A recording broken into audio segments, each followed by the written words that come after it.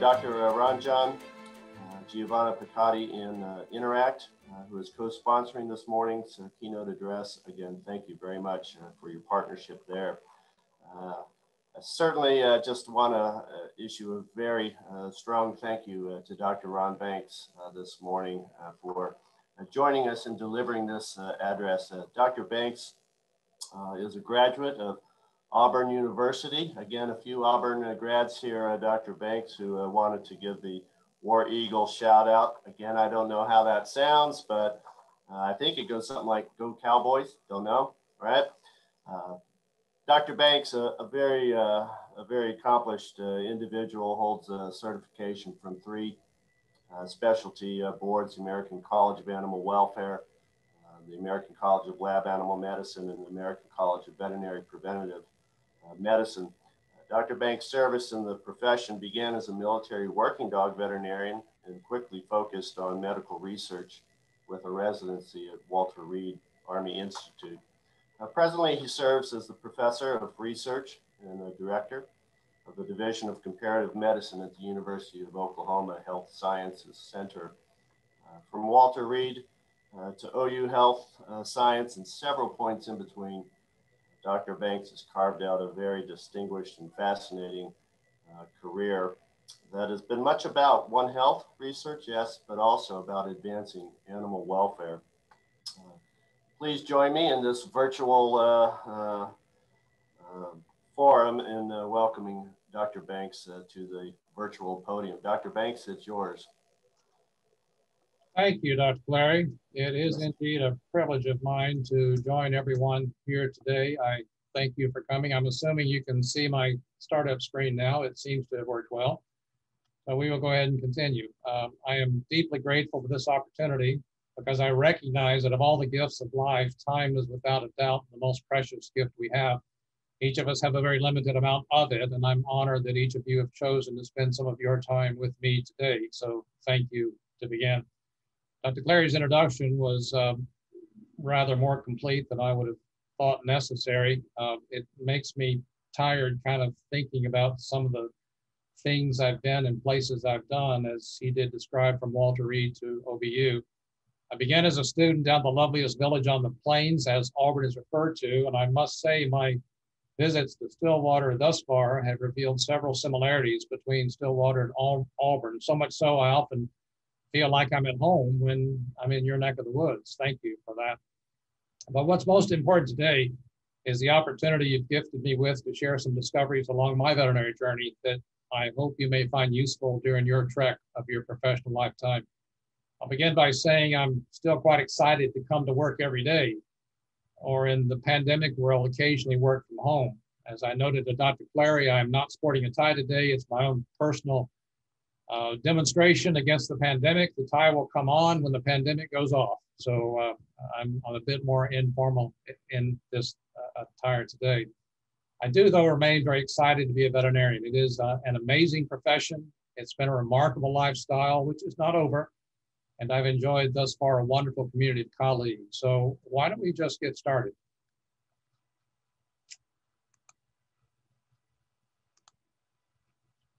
As you know, today's discussion is a look at one individual's career in veterinary medicine, and I'll do that by focusing upon mine.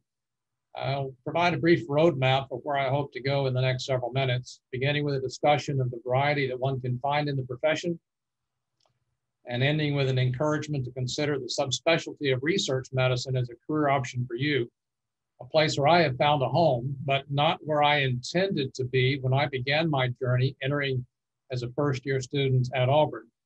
And by the way, Dr. Biggs, thanks for playing the War Eagle Fight song when I got on this morning. It was an inspiration, no doubt. You, though, ma'am, were the fortunate one because I didn't sing along, so that was a good thing. What I do find most remarkable over my years in the profession has been the deepening and developing understanding of the interdependency between humans and between animals. While other professions like to lay claim to the argument of being the originator of One Health, it truly is veterinary medicine who has practiced One Health since our inception. We have been the ones who have guided other professions to recognize the intricacies between animals with whom we share this globe and the value that they bring in helping us survive as a species, in part by learning from the animals who have information for which we can develop a better life, a healthier life, and a more sustainable life. That is, after all, the definition of One Health. Like most of my classmates while entering veterinary school, I knew what I wanted to be. By golly, I wanted to be a dairy veterinarian. Hasn't worked out real well for me, has it?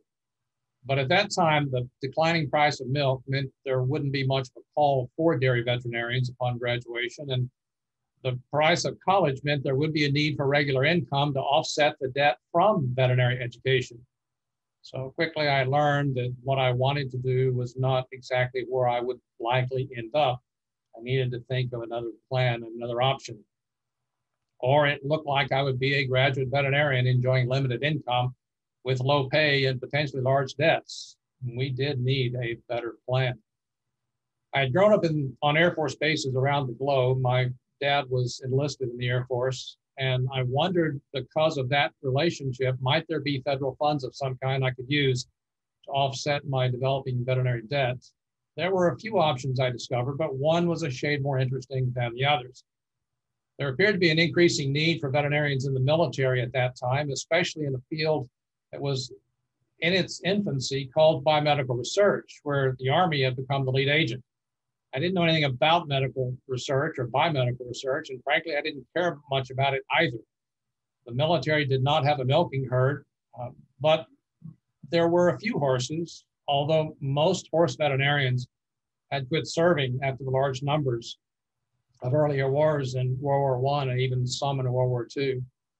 But the veterinarians in the Army seemed to have a developing role for the concerns of public health, and military medicine, it appeared, was on the forefront of understanding the intersection between food safety, agricultural research, and the impact of the animal kingdom to human nutrition, specifically from the vantage point of the soldier, sailor, airman, and marine. Accompanying those conditions were growing perceptions in society of the purposeful engagement that animals brought to the human condition. Shall we say, the very early days of the human-animal bond concept. Well, maybe it was worth exploring to see if there was a federal scholarship of some sort to offset the veterinary school cost. Maybe I should pursue that. And who knows, maybe the Army might someday have a dairy and would need a veterinarian who enjoyed cows. But in any case, they had money. I needed money and they would pay. So let's see what we can do. Things were certainly not lining up the way I had designed, but they still were not very bad at all. I was offered a health profession scholarship for 3 years of veterinary school, but this particular chocolate from Life's Box had a hook in it. It required several years of service as an Army veterinarian. And even if the Army didn't have a dairy herd, at least there were still horses, albeit exhibition or parade type, but still livestock species, so it might still be fun. And it was. I served for several years straight out of veterinary school as the equine veterinarian for Fort Hood and the Fort Hood Mounted Equine Units, an 1876 styled cavalry unit, complete with barns, saddles, and all the manure one could shovel. Wasn't so bad. I sure didn't see it coming. We had regular large animal vet things to do, soundness exams for new equine purchases, regular sick call, horses do get injured, and performing health exams for both parades and transportation certificates for exhibitions across the country, and some I traveled to. But when the horses were attended, there were always security dogs, patrol dogs, bomb dogs, and drug dogs, more than one could imagine. And at several locations all over West Texas. And not just military dogs, but also dogs managed by other federal agencies, from Secret Service to even Border Protection. It wasn't what I thought I would do, but it was total veterinary practice, and it was total veterinary fun. Whatever these animals needed, we did. Our clients were the taxpayers, so it wasn't hard choosing the right therapy for the specific condition, and the clients always paid their bills. It was a very good gig. Only once during that time did I ever receive an encouragement about my military veterinary practice. We had a military working dog that fractured a canine tooth, and the tooth needed to be removed. And as you well know, canines serve a purpose, and so the tooth needed to be replaced. I engaged the post-dental clinic and a really fine dental surgeon to assist me in the procedure. He, in fact, brought his entire surgical team. It was a big deal for the dog and even a bigger deal for us. So much so, we invited the military newspaper at the institution to record the activity for us. And so the surgery, a photo of the growling dog sporting a flashy dental canine implant gleaming in the sunlight, made the military newspaper. And that's a really good thing. But on that day, on the bottom half of the newspaper was a story how the military was reducing retiree dental care because of cost containments. Talk about bad placement. The following day, I arrived at work and there was an invitation from the commanding general to have me come see him that morning. And I did. I walked in and very quickly he said, "What do you want me to tell the dozens of retirees who have already called my office this morning wanting to know why the Army can afford to give a dog a gold canine tooth and yet we can't afford to give the retirees dental care?" I thought a moment and responded, "Sir, you can always tell a general what you want to tell him if you put sir at the beginning and the end of the sentence." And so I started by saying, "Sir, if the retirees can sniff out drugs or hold criminals in their bite, then I suggest you do extend dental care back to them. But these dogs, your military dogs, sir, are worth well over $60,000 a piece. And we don't have enough of them. And they keep you and keep all of us safe, sir." He paused a moment, looked at me and thanked me for my response and politely, as a general does, excused me from the room. I will say we never once saw a retiree under collar, though, doing any of those things. So I kind of doubt they ever got the retired care that they desired. But then I was never invited back for another audience with the commander either. So there were outcomes both ways. After about another 2 years at that posting, I did receive another chocolate nugget. It was for an extended tour at the demilitarized zone in Korea, which I don't think was related to the visit with the general, but that's okay. It was a new activity.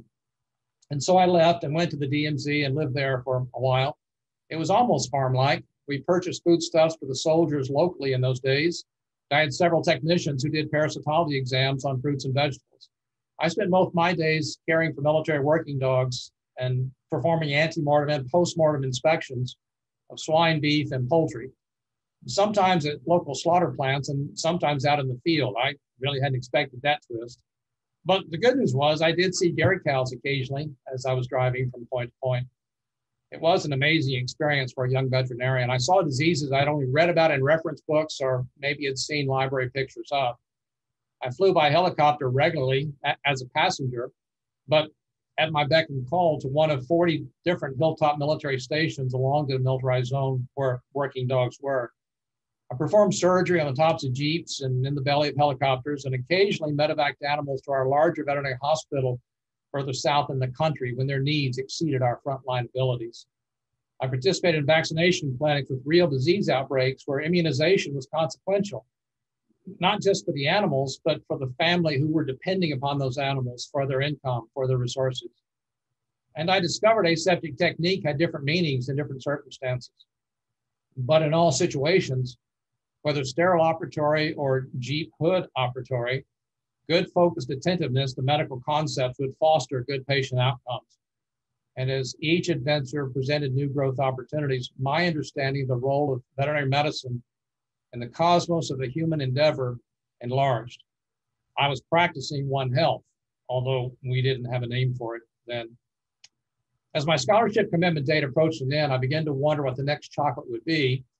The year was 1984. The U.S. Congress had just considered a new law that they had labeled the Animal Welfare Act. It was authored by a well-respected senator from Russell, Kansas, Bob Dole. The military was in desperate need for veterinarians to address this new law. And when you consider it as well the expanding field of biomedical research, and then wanting veterinarians that had some degree of surgical skill, it seemed to be something I might like to do. I didn't know what research was. I still couldn't care about biomedical research, but they called it experimental research, and I like to do interesting things. So before long, I found myself enrolled as a resident in the laboratory animal medicine program at the Walter Reed Army Institute of Research in Washington, D.C. The experiences there were beyond belief, certainly not in my planned career trajectory, but rewards I scarcely could have imagined. Wonderful things occurred while I was a resident there and shortly thereafter. Let me list a few. While a resident of Walter Reed, I was awarded a patent on a surgical procedure that we developed for a research project going on. It really seems very simple today, but at the time it was rather exciting. I did receive a $400 award for the patent, but I think the Army is still getting residuals. I don't think that worked out so well. I was awarded with a speaking tour of military bases in Germany, looking for more veterinarians to join the research medicine field. And that trip was both business for the Army and tourism for myself and my wife.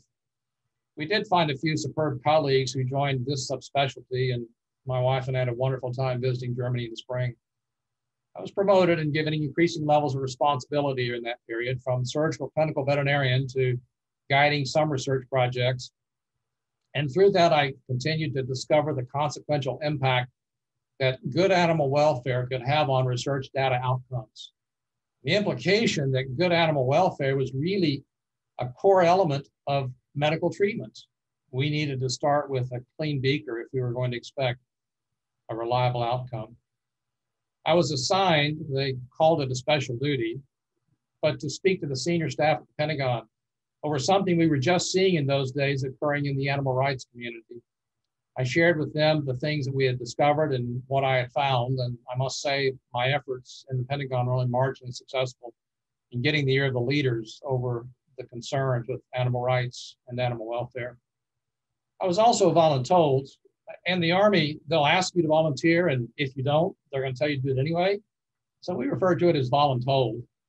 I was voluntold to audit military medical care at various locations across the globe and to propose corrective measures for improving animal welfare in those cases that I found it necessary. Ultimately, I was tasked with leading the effort to obtain accreditation with the international group ALAC for the 13 major military hospitals in the US. Gotta say, guys, absolutely none of these were in my life plan, but each chocolate I was offered was a wonderful opportunity, and it came from an exceedingly diverse box of the veterinary profession. Each was unique. What a great profession this is. There were new twists and new opportunities, it seemed, almost every day. And through it all, and to this very day, I remain amazed. I expect to receive a call at any time from Dean Johnson at Auburn, reporting to me that the veterinary college finally discovered the mistake they made, and I was not supposed to be entering veterinary school, that I should send my diploma back, and Auburn would not tell anyone about their error. Well, after all these years, that's probably not going to happen. The grievous academic mistake they made by letting in this undeserving student those years ago is now done and finished. But I'll tell you, it was a student that never got a football field's distance close to qualifying for a group such as Phi Zeta. I applaud you and commend you for your accomplishments. And even though I sit here today sharing my career with you, some of the wonderful things, exciting things that I've seen in this profession, what a truly amazing profession this is. I attended Auburn for both my undergraduate and my veterinary degree. That was back when Auburn had a football team and we actually won most of the time. There was something they taught us as entering students. It's called the Auburn Creed. It was written by a professor early in Auburn's years, and the first verse of it goes like this. This is a practical world, and I can count on only what I can earn. Therefore, I believe in work, in hard work. The creed continues, but it makes my point this morning, and it still rings true. I believe in work and hard work, but I've come to discover that hard work which is successful usually involves others, either alongside who have set the stage for my success. There are so many more things we can accomplish if we work on the foundation laid by a team, and the team has a clear, inclusive, and focused goal in mind. The work may be hard, but having a team makes hard work successful. I'll encourage you today to find your team or build your team and be more successful than you can be alone. The team concept has been center in most of my postings, and especially my academic postings at Colorado, at Duke, and now at OU Health Science Center. Here we call it Team DCM, or Team Division Comparative Medicine. There are 50 or so members on Team DCM, and honestly, I can do almost every job this team has to do, but where I tried to do that, it would be a total and absolute failure. As long as this team understands our goal and performs their task appropriately, I should reserve my efforts for my role on the team and let them do theirs. Of particular value to the profession and our role of in Team DCM are our veterinary nurses. I know that not all of our colleagues in the profession have truly bought into the concept of veterinary nurse, but I will argue we've long grown past the time when our veterinary helpers, our assistants, just held animals, gave medication, or might grab a temperature check every now and then. In fact, I will document my success as a veterinarian is built on the skills of the veterinary nurses who have worked alongside me, now approaching 40 years. Veterinary nurses who have leveraged my veterinary knowledge, veterinary nurses who have helped my teams become more successful in our mission and the goal of strong animal care in the interest of assuring good animal welfare. Teamwork is the secret for success and sustainment in this profession. So find your team, know your role, and be an expert in the team's execution. Teamwork will also mean acknowledgement and accommodations as time, and you as a team leader will probably be the team representative. But as the picture on the screen shows, that turtle did not get on that fence post by itself. Someone placed it there, and someone will place you where you will be. The foundation set before you and those working alongside.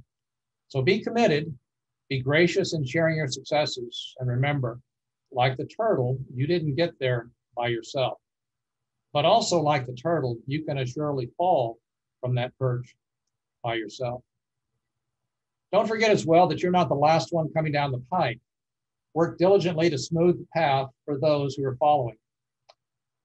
Mind you, I didn't say make it easier, and I didn't say dumb it down. I don't believe in either of those. I believe in the Auburn Creed, hard work, diligent work to push the boundaries of veterinary medicine.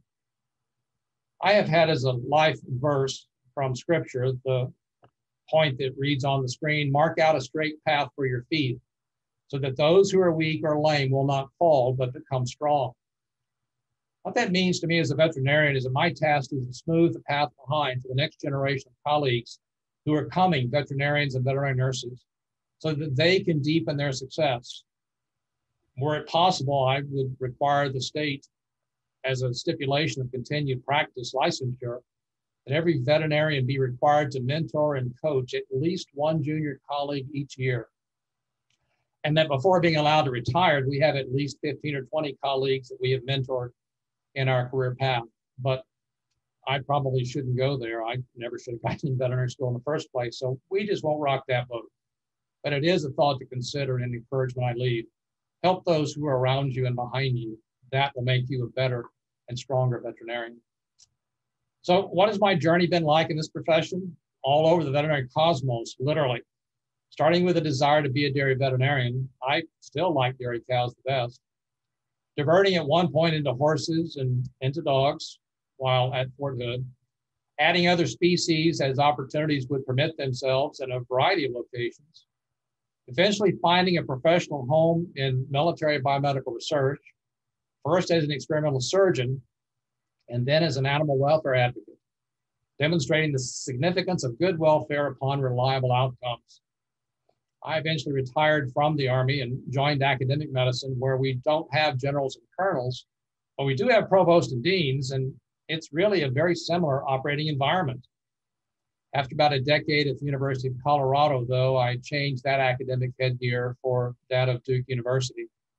Where it was, I was privileged to meet and enjoy the company and professional relationship with Dr. Clary. In 2016, I retired a second time, this time from Duke University. The intent to move back to Oklahoma, where my wife is from, her family is from, and just quietly live out a retired life. That lasted 37 days. So don't ask me for retirement advice. I'm an absolute and total twice failure at retirement. There are just too many cool things to do in this world, too many exciting things to do as a veterinarian in this profession. Let me segue for a moment, if I can, into certain subspecialties which I have familiarity with, and I would suspect many of our veterinary student colleagues do not have a clear focus upon. I know I didn't. That being of research medicine and also animal welfare medicine as a career choice in our profession. It's no one's fault or shortcoming. It's really just the way the box of chocolates are unpacked for veterinarians as we enter this field. We're often not aware of all the opportunities that veterinary medicine holds. For the next few moments, I want to share with you some of the insight in research medicine and animal welfare that you could enjoy and I will encourage as a board-certified diplomate. My perception of where potential needs still remain in this subspecialty and in our profession. Research needs veterinarians. If it was on Noah's Ark, swam below it, or flew above it, it is a potential research animal. I am convinced beyond any shadow of doubt that all of our earthly challenges have answers, and that animals hold the secrets, if not all, then to 98% of those challenges. Animals with which we cohabit this planet. As veterinarians, we have the unique ability to facilitate the unlocking of those mysteries in our animal and truly bring the concept of One Health into real practical application. Scientists are super smart folks. I know a lot of scientists. I work with scientists every day, and I have for 40-ish years. But these super smart folks need practical applicability for their research ideas. And that practical applicability comes from your veterinary education. In the last several months, how many times have we seen physicians or the news media talk about herd immunity? Folks are not herds, animals are. But this is a One Health concept at its core. It is a concept that medicine, that veterinarians practicing medicine do every single day. In other words, we protect the population by understanding One Health. In research, we also practice One Health concepts as veterinarians. We assist the scientists with selecting the right model system for the specific disease or the specific condition under study. We guide the engagement of the model system through a homeopathic approach, attempting to assure as normal physiology in the animal as we can while the animal is in study. We assure the model system experiences good welfare, because good welfare is foundational to good science. Good animal welfare equals good scientific data, data that is reliable, defensible, and usable. Each day in research, we're learning to better recognize the nuances of the animal condition in a managed environment. And we're learning to manage the animal condition in natural environments too. We're discovering more of their social structures. We're observing more of their sustainable behaviors. We're finding some of their coping abilities. And we're monitoring the means with which they mitigate challenges in their life every day. Their ability is simple. It teaches us to manage and live and sustain the world around us.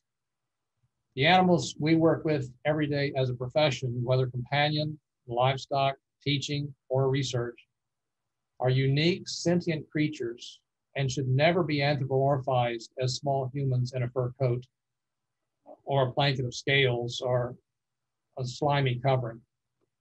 Research veterinarians are even today on the cutting edge of the next pandemic. Yes, there will be another pandemic. It is unavoidable. During the COVID pandemic, Team DCM, my veterinarians, veterinary nurses, and husbandry staff never missed a single day of work down here at the Health Sciences Center. In fact, while most of the state and much of the nation was shuttered and sequestered, Team DCM assured animal welfare and fostered research progress, and in part to recognize our commitment that no animal should ever be wasted, whether pandemic or not.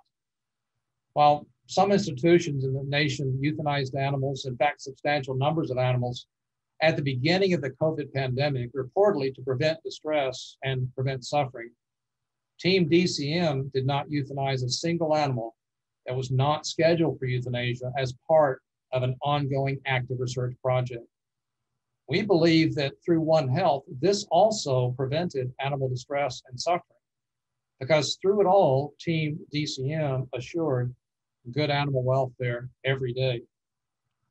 And so when the pandemic is downgraded to an endemic, as is now beginning to occur, I will put a tie back on. But more importantly, the biomedical research enterprise in Oklahoma will not have faltered or be at a low level. It will be solid, and it will be ready to move smartly forward with continuing investigations for health and healthcare for all. The roles of veterinarians in research run an entire spectrum. Research medicine has several opportunities for growth, and honestly, as many opportunities as you're willing to accept. Add to those opportunities for self-development separate from biomedical research, opportunities for service in the local, regional, or national associations and professional communities, opportunities to cross into human health care. We have veterinarians providing immunizations in the pandemic even now. One simply does not have time to retire. There are just too many fun things to do in this profession. And in research, there are often interesting financial rewards for those who are prepared for those challenges. I'm giving you one small part of a 2018 an economic survey by the American College of Laboratory Animal Medicine. It shows us the differential salaries of individuals who are board certified in lab animal medicine and individuals who work in the same field but are not board certified. They are graduate DVMs. You can see as time goes, so does the disparity between the amount of money that you bring home. Take home lesson, becoming board certified in the AVMA, especially of your choice, it will pay. In other words, be a lifetime learner and do not stop your learning the day you graduate veterinary school. Before I allow you the opportunity to discount research as a potential career because you're not interested in lab animal medicine as a boarded specialty, let me note that research also needs other boarded colleagues, boarded veterinarians in pathology, toxicology, surgeons, and other specialties too. Let me take just a moment and highlight one specific specialty. It is that recently added to the AVMA quiver of certified specialties. The American College of Animal Welfare Organizing Committee met for the first time in 2008. I was privileged to serve on that organizing committee, and our committee was chaired by Dr. Bonnie Beaver of Texas A&M, a past AVMA president. The organizing committee explored whether there was a need for a deeper dive into animal welfare, just as we have in other specialties like surgery, dermatology, and internal medicine. If the veterinary profession got sufficient animal welfare knowledge just through being a veterinarian, we are all animal welfarists, or if indeed there was a need for a board certified animal welfare veterinarian. So with a bit more than a tad of work, hard work, the organizing committee explored the options and concluded that yes, a new specialty was appropriate and was necessary. The organizing committee appealed to the American Board of Veterinary Specialists, and in 2011, the committee was awarded provisional status as the American College of Animal Welfare. Just several weeks ago, 10 years after having provisional status, the American College of Animal Welfare was granted full college rights by the AVMA Board of Specialists. So if you're interested in this as an option, think about a brand new college, the American College of Animal Welfare, and get in on the ground floor. Currently, there are 60 diplomated colleagues in the college, and it needs more professionals to help grow. Of course, that's after you graduate from OSU, so don't get the cart in front of the horse, but keep that as an option in your longer-term vision. My time is coming to a close before long, but before I end my discussion today, I want to give one last encouragement. That is that you do not ever forget you are, even now, the lens for the veterinary profession. And the lens you hold in front of you, colleagues, works in two ways. This lens helps you see your future, your career, your path down the road, but be aware your path may shift from time to time. And that's not a bad thing. I still like dairy cows, but I found a home where I am needed and I can be effective in the execution of veterinary medicine where I currently serve. But this lens also is the way that others view this profession. It is the way they will see you in the way you live, the way you work, the way you play, the way you interact with others. Therefore, my encouragement is, as best as you are able to do, keep your lens clear, focused, and inviting in both directions. Let me close my notes today by just sharing with you a standing invitation that each of the students at OSU have to visit the Oklahoma University Health Sciences Center. Our veterinary staff here would be pleased to host a day trip for you to investigate the opportunities for veterinarians in biomedical research. Now, I say that, and please, not the entire veterinary class call tomorrow and want to come on Friday. We can't handle everyone like that. But if you are interested, we'll take ones or twosies or a small group, whatever you would like to do. Call and send an email, and we will make it happen, because I want to be sure you understand opportunities that are before you that you can take advantage of. And things at the Health Sciences Center down here are growing substantially. We're in the process now. We've received $10 million of federal money to develop a translational research facility, where we'll be looking at that part of biomedical research that is often missed, basic research and clinical research. We're going to focus on translational research. What do we do when the information is first defined? And how can we carry that information through higher species before it gets into the human for clinical trials? We've also been privileged to receive a federal grant and are in the process of having built, it'll be live in the summer of 2023, a 4.7 Tesla MRI research magnet, which can also be used for clinical purposes. But new opportunities for our region of the country, new opportunities for Oklahoma, and new opportunities for veterinarians who are willing to, able to, and motivated to serve biomedical research as veterinary professionals. That being said, I thank you, colleagues, for this opportunity. I hope maybe a lesson or two of mine you have picked up on and may remember through your veterinary journey. It has been a wonderful profession, and I'm not done yet. But until that day is true, I thank you for the privilege of serving alongside. Dr. Clary, I thank you as well, sir, for this invitation to speak today. With that, I'll turn it back to you. Thank you so much, Dr. Banks. Excellent presentation, just fascinating. We have a couple minutes for some questions, if you don't mind. Sure, sir. Certainly anyone who has a question, if you're able to put it in the Q&A, feel free to do so.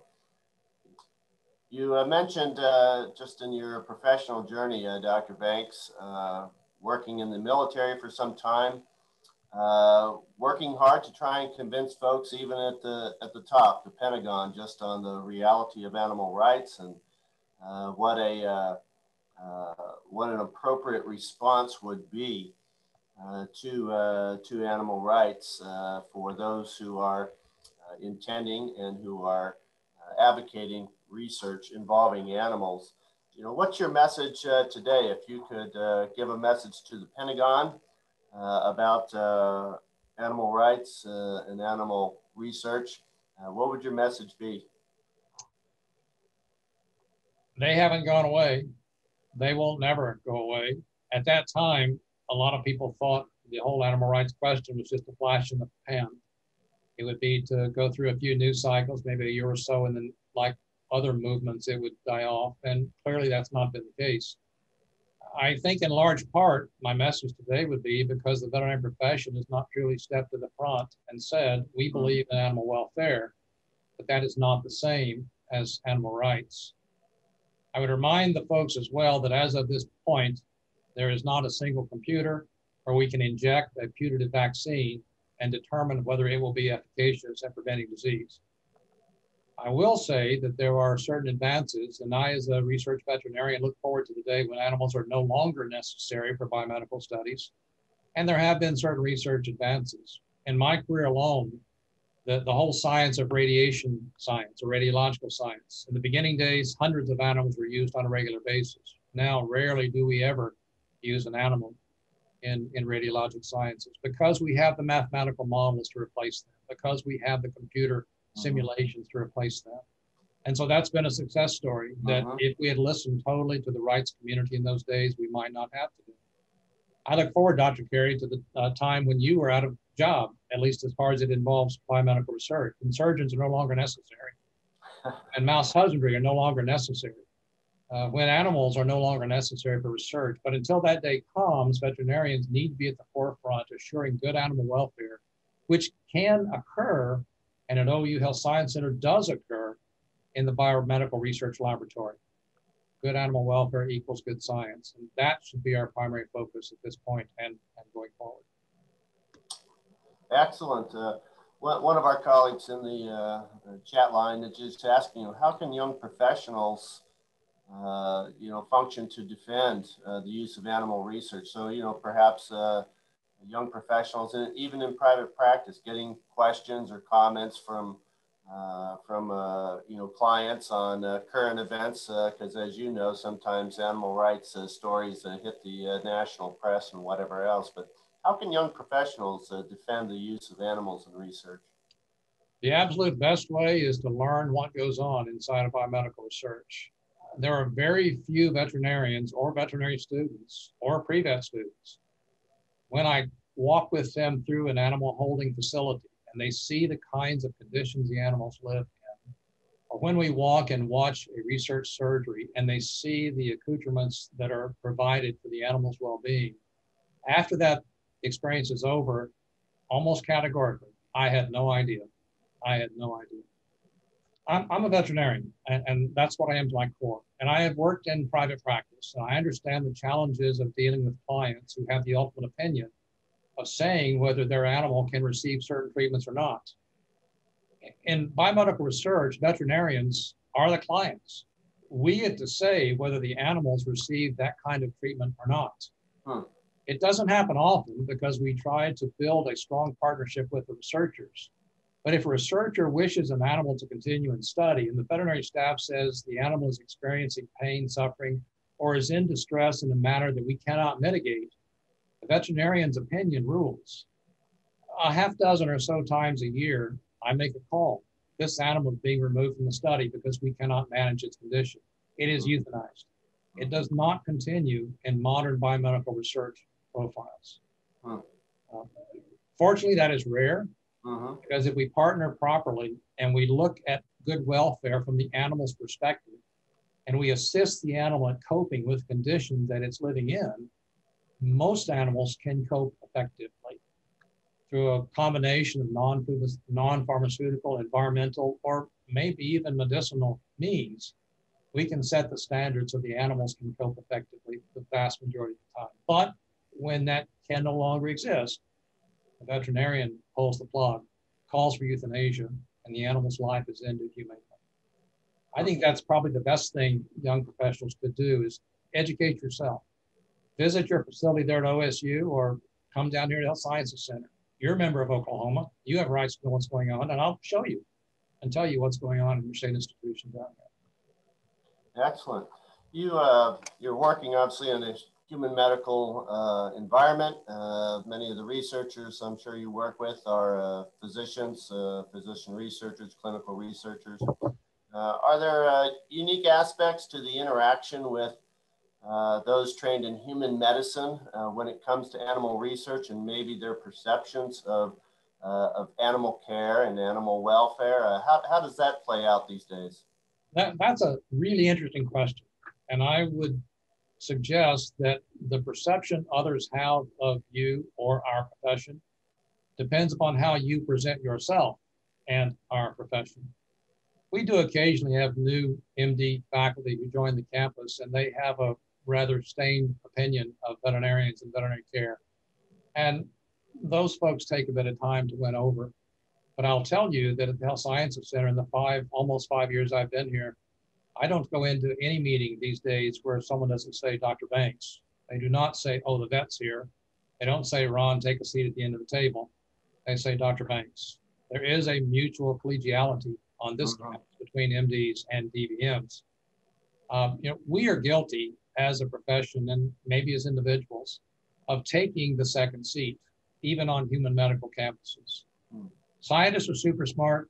MDs are also super smart. They have their special skill set. But I'll never forget as a young veterinarian having an MD surgeon decide that he wanted to do his own spay on his own animal.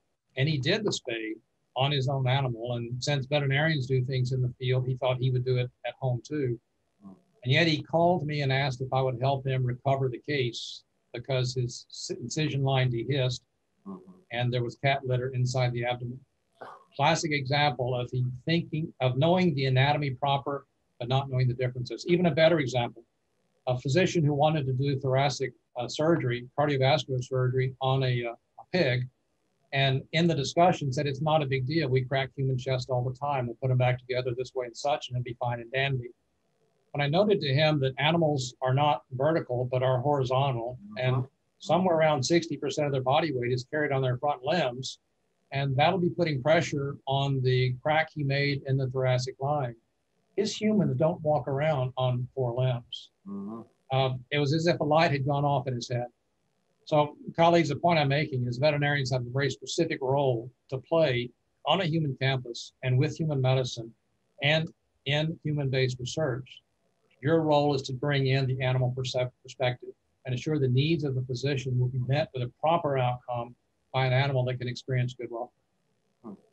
That's a great response. I know in my experience there at Duke as a researcher working with surgeons and others, it was very rare that I would find someone who didn't care about the welfare of the animals, but their ability to understand how animals manifest pain, is limited to some extent. So the opportunity to educate there and then demonstrate that, kind of going back to what you were talking about, just the notion of, it takes a team. Veterinarians bring a lot to the table, and I appreciated you bringing that out in the conversation. We did have a question from a colleague. I'm sure you know him well, Dr. Ken Bartels. Dr. Bartels is asking about surgical training. In human medicine, maybe they're at OU and other places, are they still using animals in surgical training? And if so, is that diminished? Is there a trend towards decreased usage? And if so, why? Good day, Dr. Bartels. Dr. Bartels and I go way back. Dr. Bartels also served in the military. We did not know each other in the military, but both of us were promoted to the rank of colonel on the same set of promotion orders, which we discovered about 10 or 12 years later while serving on a Navy May committee. So the veterinary world is very, very small. It's good to hear from a dear friend. Yes, the use of animals for surgical training has changed dramatically during my lifetime in this profession. Upon entering, one of the duties I did early on was to support human surgical skills training for emergency physicians and nurses, as well as surgeons. And in those days, it was 1 animal per 1 trainee. Those days are long gone. In those days also, it was more emotive species. Dogs were commonly the animals that were used back then. Those days are long gone. Why were dogs used? Because they were plentiful, they were easy to come by, but they were not representative of the human condition. Nowadays, when those types of trainings occur, we're more likely to use farm animals, pigs, goats, because of their greater similarity to human tissues and human responses to manipulation and other kinds of things. But even the numbers of animals these days have dropped dramatically, because these days it's generally considered 1 animal for 4 or 6 surgeon trainees or emergency room trainees, dependent upon which procedures are being done. And almost routinely, the procedures are being video filmed to a secondary location. So it's not just obtaining information from those who are manipulating tissues, but it's also sharing information from those at a distant location. Maybe the distance is just next door, but a distant location where there's a facilitator in the room talking about the procedure and walking through the process. So yes, it has indeed changed. There's also the use of mannequins, animal mannequins or anatomic mannequins, and those have their places. And even some of the fancier ones these days will cut when you bleed them. I confess, though, to being an old school surgeon, I do like to still be able to make an incision and see the microcapillaries start to ooze. That tells me that the animal's alive, and it gives me the opportunity to respond to that condition, protect the animal's well-being, and accomplish the task that I have in hand. So to Dr. Bartels' main point, the numbers are less, the species have changed, the focus is more intent, and the sharing of information is much more intentional, that whatever animal is used is shared maximally for anyone who can benefit from that training activity. Yeah, excellent. Certainly in veterinary surgical training, you know, there will be no crying if we could ever reach the day where we don't need to use animals in preclinical training exercises and things like that. Definitely simulate. What's that? Dr. Clary, may I also add one more point? Yes, sir. My mind every now and then pops in another neuron, and it just happened. A substantial amount of the training these days is with cadavers. In fact, I happen to know rather personally several of the goat slaughter facilities in the area or places that process deer or other species, because there are times when we have research studies or training studies that we don't need the live animal, we just need the body parts, the anatomical parts, to simulate size or to simulate function. And so any day someone may come to visit, we may have cadavers in our freezer from research studies, and we may also have goat heads or pig limbs or bladders or whatever the case also there awaiting either a training exercise or a research enterprise. Yeah, excellent. Same trend in veterinary surgical education. Much can be accomplished with inanimate models, particularly some of the basics, you know, how to handle needle holders and things like that, and start basic suture patterns. But then moving to cadaver specimens when needed. But definitely the trend of decreasing usage, also altered species, that has been the case in veterinary surgery as well. Last question, one colleague wants to know, how many veterinarians are in your group there at OU? I serve as the director of the Division of Comparative Medicine. Dr. Wendy Williams serves as our senior clinical veterinarian and also our institutional attending veterinarian.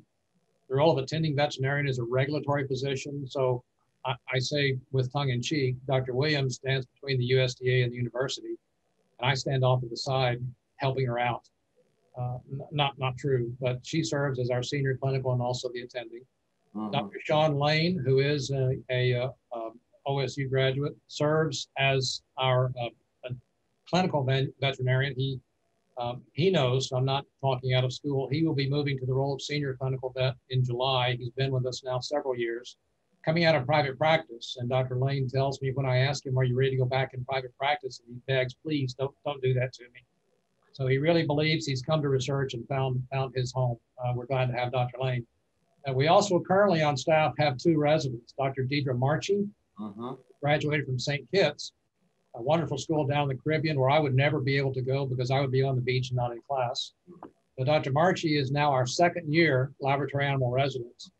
She currently holds the role down at Norman. Our campus also supports the Norman campus with animal care and use, where they deal more primarily with environmental species, natural species, so a lot more field-based kind of activities. But Dr. Marchie serves in both places as our second year resident. Our first year resident is Dr. Calissa Root. Dr. Root is a Texas A&M graduate.